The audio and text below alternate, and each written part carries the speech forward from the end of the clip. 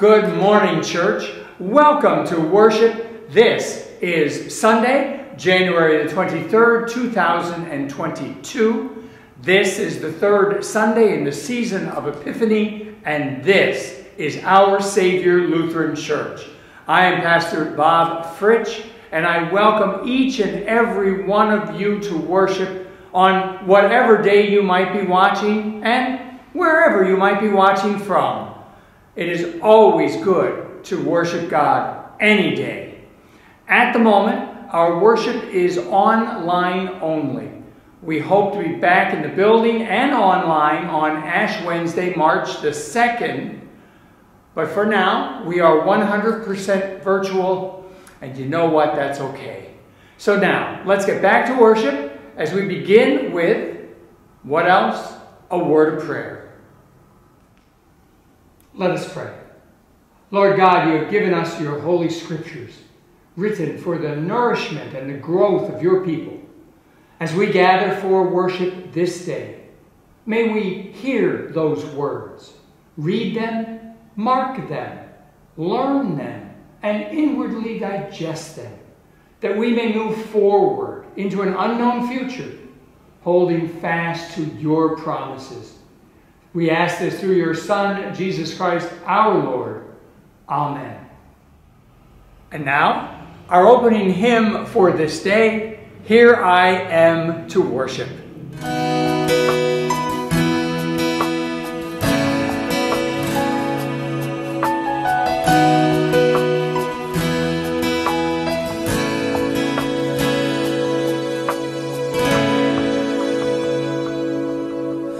Light of the world, you step down into darkness.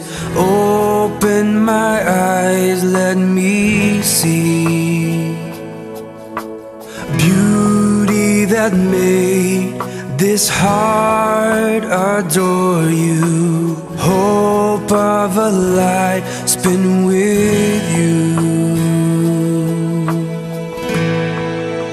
Here I am to worship, here I am to bow down, here I am to say that you're my God.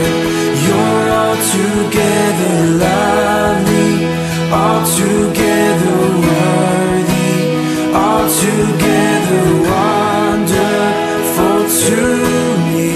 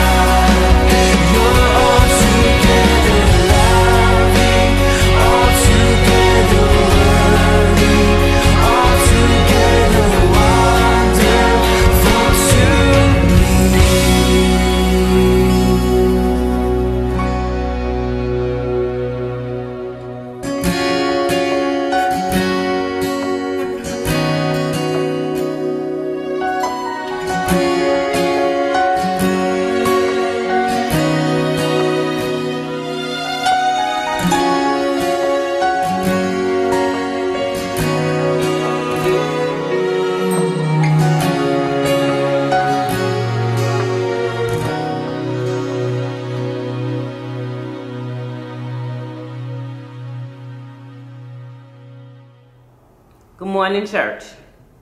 Today is the third Sunday of Epiphany season. Our reading from the 4th chapter of Luke's Gospel recalls the beginning of Jesus' ministry. As he visits his hometown of Nazareth, here is today's lesson. Then Jesus, filled with the power of the Spirit, returned to Galilee, and the report about him spread through all the surrounding country. He began to teach in their synagogues and was praised by everyone. When he came to Nazareth, where he had been brought up, he went to the synagogue on the Sabbath day. As was his custom, he stood up to read, and the scroll of the prophet Isaiah was given to him. He unrolled the scroll and found the place where it was written, "The Spirit of the Lord is upon me, because he has anointed me to bring good news to the poor. He has sent me to proclaim release to the captives and recovery of the sight to the blind, to let the oppressed go free, to proclaim the year of the Lord's favor." And he rolled up the scroll, gave it back to the attendant, and sat down. The eyes of all in the synagogue were fixed on him. Then he began to say to them, "Today this scripture has been fulfilled in your hearing." Here ends today's gospel lesson.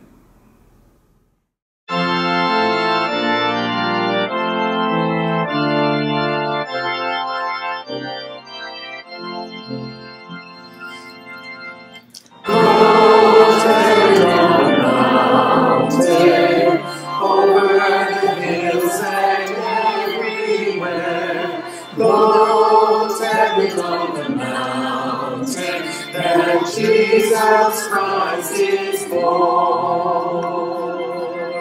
While shepherds kept their watching, o'er silent flocks by night, behold, throughout the heavens there shone a holy light.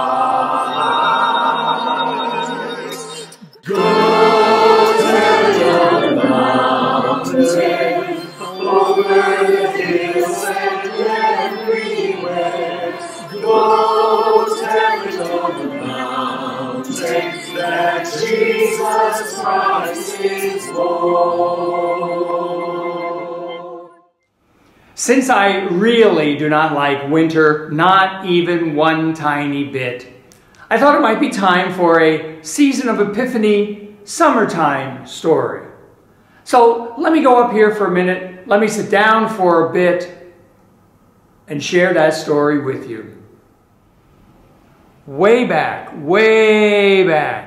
before I was old enough to get a summer job, from the day school was over in June to the day before school started up in September, I was at the swimming pool, the community swimming pool in Emmaus, Pennsylvania. I loved swimming. I loved hanging out. My friends and I went each and every day. Even when it rained, we were at the pool. Now, our community pool was like every other swimming pool. It had a deep end and it had a shallow end. Now, my friends and I, we liked to swim in the deep end. We didn't like it too much in the shallow end. Why, you might ask? Well, let me tell you why. There was way too much drama in the shallow end. It was more crowded. The less experienced swimmers stayed in the shallow end because they really didn't want to learn how to swim, and so they stayed in the less deep water. And what did those shallow enders do all day? Well, they had water battles. They made a lot of noise. They cried a lot. They splashed a lot. Did I mention they made a lot of noise? In fact, pretty much all the noise was coming from the shallow end. I'm going to say that again. Pretty much all the noise was coming from the shallow end. And the shallow end was where all the poop accidents happened. But back in the deep end were the experienced swimmers. Swimmers with discipline. Swimmers with confidence. Swimmers who were ready to swim. Swimmers who were prepared. There was no yelling, no splashing, no water battles, no crying. And perhaps most importantly, no poop. Now, if you ever watch the swimming events at the Olympics, when you watch real swimmers like Michael Phelps, or in last year's Olympics, Katie Ledecky, you saw swimmers who were definitely deep-end swimmers. They were trained, they were disciplined, they hardly made any waves when they swim. They slice through the water, smooth and quiet. Kind of how life should be. Smooth, quiet, no noise, and no poop. So in other words, here's what we have. We have the shallow end and we have the deep end. And we have a world of difference in between.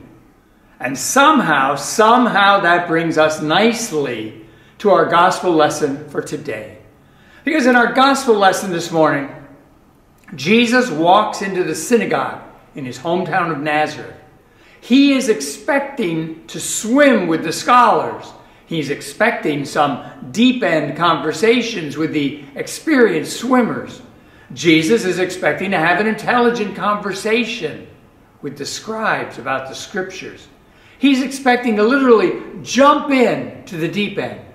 And Jesus tells them he has come to proclaim release to the captives, good news to the poor. He tells them that this scripture from Isaiah is fulfilled in their hearing. Let's swim, he says. Let's go into the deep end together. You and me, folks. But instead he ends up where? He ends up in the shallow end with the sharks. The sharks who are kicking and splashing around in the shallow end. The last thing these scribes, these scholars wanted to hear was release to the captives. The last thing they wanted to hear was good news to anyone but themselves. And if you continue into next week's gospel lesson, there is a battle brewing. More splashing, more noise. And they ask the question, can anything good come out of Nazareth? And what do next? They throw Jesus out. Not only out of the synagogue, but out of town. They throw the Son of God into the outer darkness. You see, when Jesus said he came to proclaim good news, the religious leaders, well, they just wanted to splash around in the shallow end of the pool. They just wanted to stay where they were, splashing, making noise, and not really getting anywhere. They wanted to throw him out because Jesus wanted them to move. He wanted them to move into the deeper water. But the problem was, they didn't realize there was a problem. They didn't realize they were stuck. They didn't realize that they were the ones held captive. They didn't realize that they were the ones who were blind. They didn't realize that they were the ones who were poor. And it is absolutely no different in our lives right now.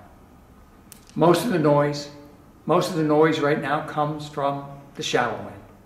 Most of the waves come from the shallow end.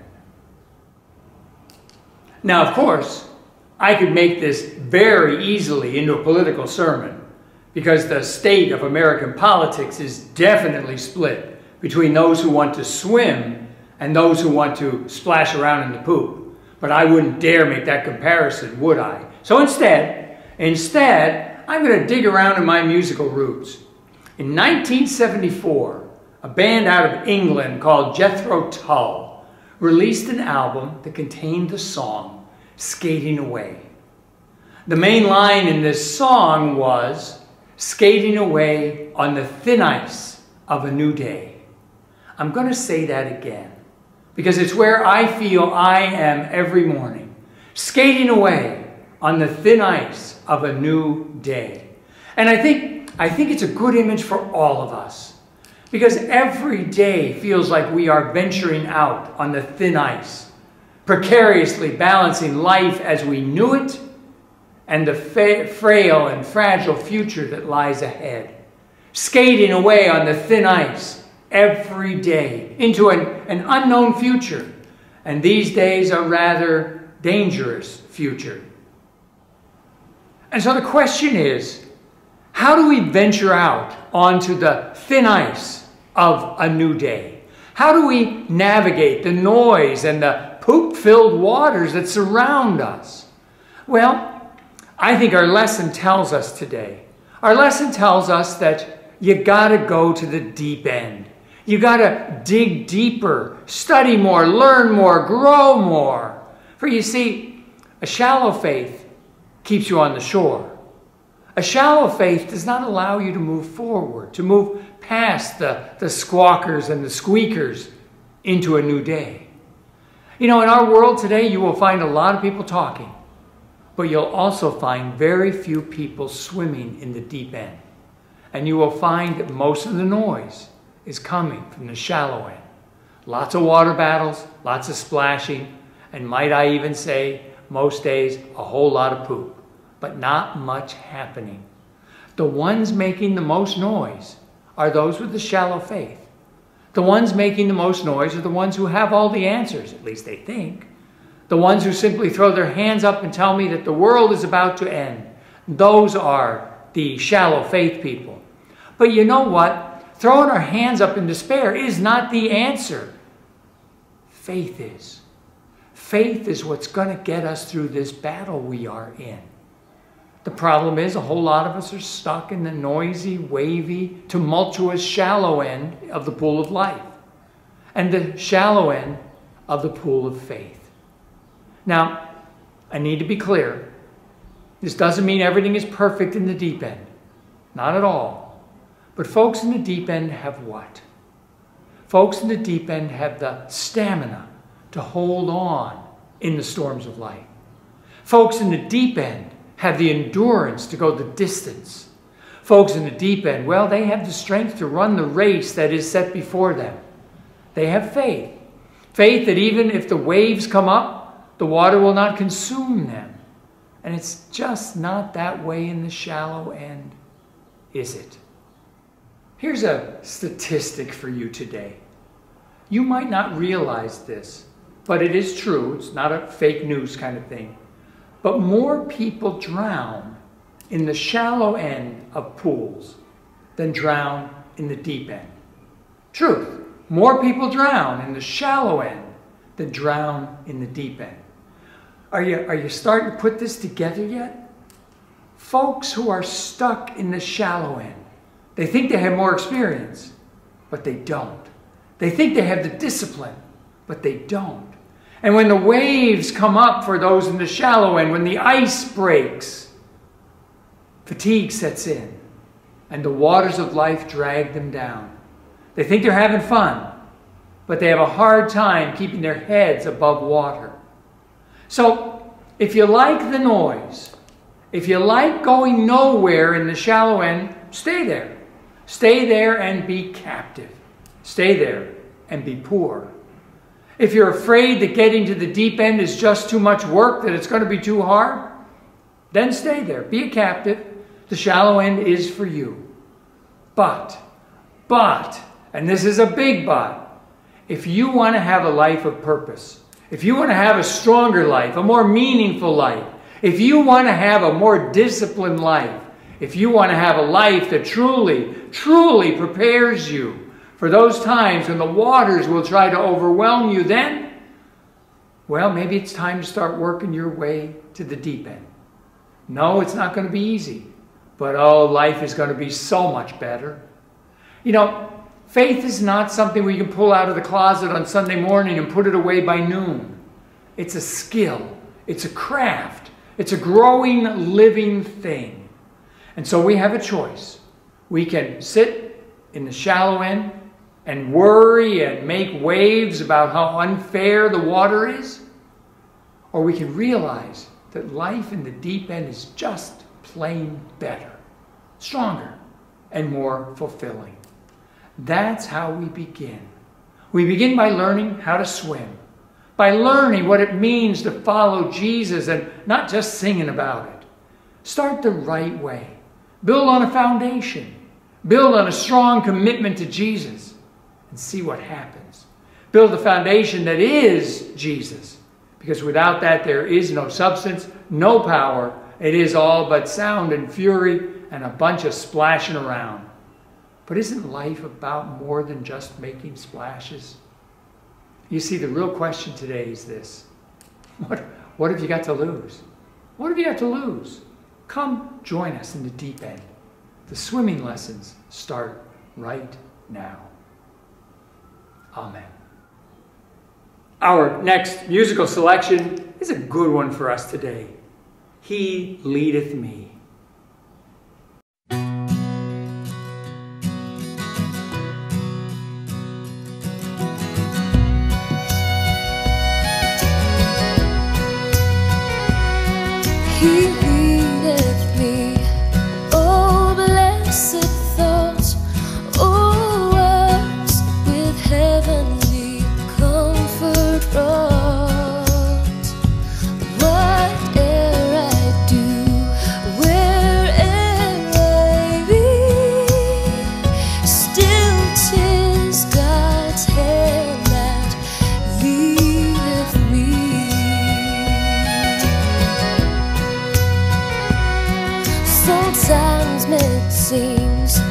of deepest gloom, sometimes where Eden's bowers bloom,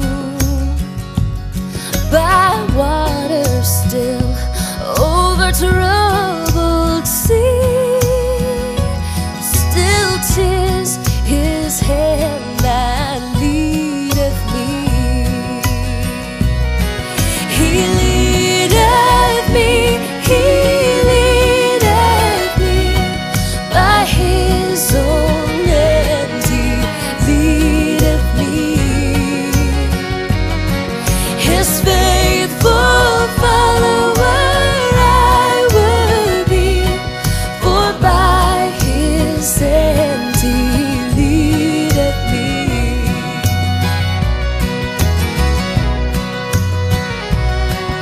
Lord, I will clasp thy hand in mine, nor ever murmur, nor repine. Content whatever light I see, since 'tis thy hand that leadeth me. He leadeth me, he leadeth me by his own hand, he leadeth me. His faithful follower I would be, for by his hand he leadeth me.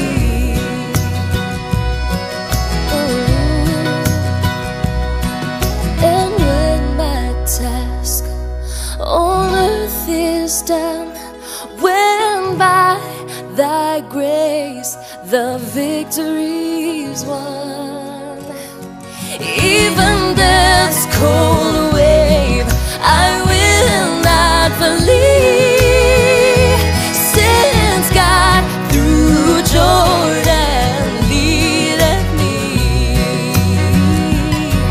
He leadeth me, he leadeth me by his own hand, he leadeth me. His faithful follower I would be, for by his hand he leadeth me.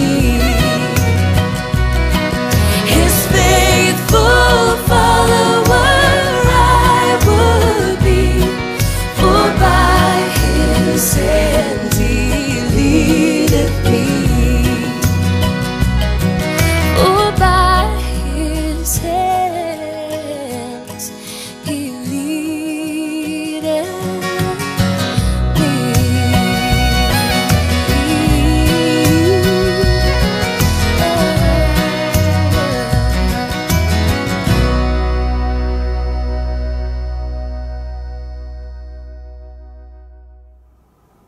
And now, my friends, as the Spirit of the Lord is poured out upon us in abundance, let us pray for the church, the world, and for all people who are in need.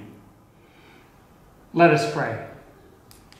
Lord, grant us the strength and the vision to prepare for a deep water life, a life where we can venture out onto the thin ice of our world. Give us the tools, give us the endurance to grow in our faith for ourselves and for others. Lord, in your mercy, hear our prayers. Lord, we pray this day for the people of Tonga and for all who have been affected by the volcano erupting in the Pacific. We also pray for the victims of the Bronx fire as they are laid to rest this week. We pray for them and for the survivors, as well as the victims of the house explosion in the Bronx last week. Lord, we pray for Michelle Go, pushed in front of a subway, and we pray for those who are homeless and call the subway their homes. Lord, we pray that the scriptures might be opened in our midst, and the poor and the suffering ones might be lifted up. Lord, in your mercy, hear our prayers. Lord, as we remember the Reverend Dr. Martin Luther King Jr. this week, may we be constantly reminded of just how much there is to do in our nation and our world. Help us all to be advocates for equality and justice for all. Lord God, we pray for those who are suffering, those waiting for mercy. Accompany those who feel abandoned. Lord, in your mercy, hear our prayer. Lord, we pray that you would embrace those who are ill and those who are known to us. And this day we pray especially for Lori, Savitri, Anita, Agnes, Colin, Jessica, Gwen, Charles, Lillian, Elijah, and Reggie, as well as those we name before you in our hearts. May your healing hands embrace them all. Lord, in your mercy, hear our prayer. And now into your hands we commend all for whom we pray. Accept our prayers on behalf of a world in need. In the name of the one who taught us to pray, saying, Our Father, who art in heaven, hallowed be thy name. Thy kingdom come, thy will be done, on earth as it is in heaven. Give us this day our daily bread, and forgive us our trespasses, as we forgive those who trespass against us. Lead us not into temptation, but deliver us from evil. For thine is the kingdom, and the power, and the glory, forever and ever. And we all say together, Amen. I have but two announcements today. My first is that as case numbers here in the city of New York continue to rise, we will continue to suspend in-person worship until Ash Wednesday, March the 2nd, 2022. But we will, as always, continue to bring you worship online, Wednesday devotions online, and we hope that you will join us for all of our virtual church events.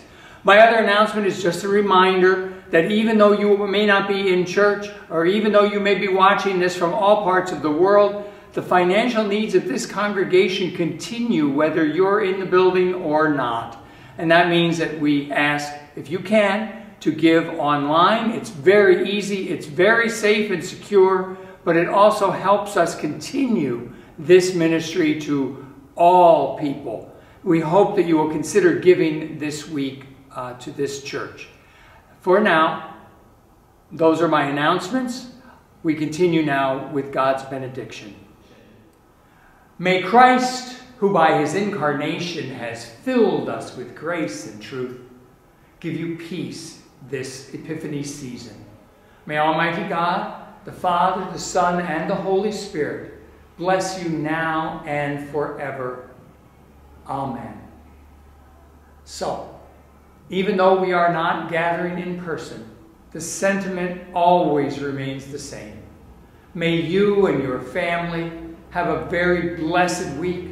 Please stay safe and please stay well.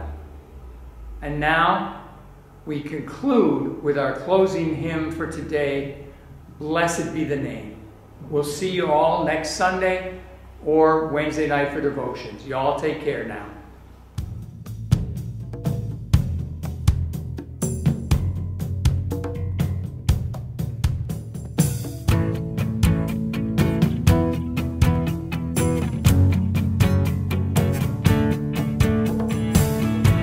Blessed be your name in the land that is plentiful, where your streams of abundance flow.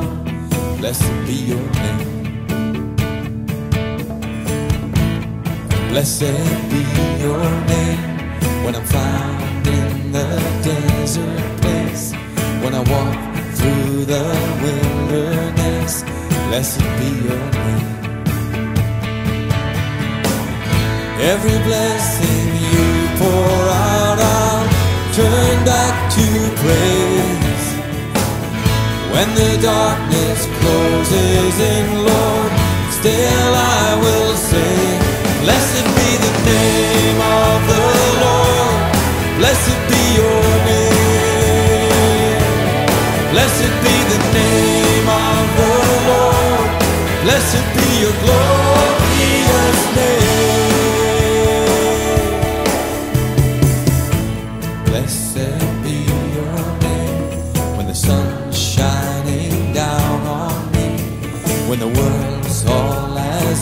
should be. Blessed be your name. Blessed be your name. On the road marked with suffering, oh, there's pain in the offering. Blessed be your name. Every blessing you pour out, I'll turn back to praise. When the darkness closes in, Lord, still I will say, blessed be the name of the Lord. Blessed be your name. Blessed be the name of the Lord. Blessed be your glorious name. Oh, blessed be the name of the Lord. Blessed be your name. Blessed be the name of the Lord. Blessed be your glorious name. You give and take away. You give and take away. My heart will choose to say, Lord, blessed be your name. You give and take away. You give and take away. My heart will choose to say, Lord, blessed be your name. Oh, blessed be the name of the Lord. Blessed be your name. Blessed be the name of the Lord. Blessed be your glorious name. Oh, blessed be the name of the Lord. Blessed be your name. Blessed be the name of the Lord. Blessed be your glorious name.